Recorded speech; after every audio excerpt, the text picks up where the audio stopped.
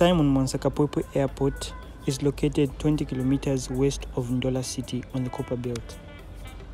It's only in Zambia where two airports are commissioned on the same day. The Mwansa Kapwepwe International Airport boasts of a 3.5-kilometer runway. It can accommodate 1 million passengers per year and can also accommodate 8,000 tons of cargo. It has 3 aerodromes, a hotel, a cargo terminal, and a business complex.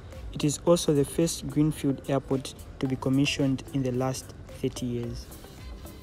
Construction works began in 2017 by Avic International, a Chinese construction company. The future of Zambia's aviation industry looks and seems very bright. These new facilities also increase the air traffic that comes to Zambia each year. We hope you've started planning your next trip to Zambia.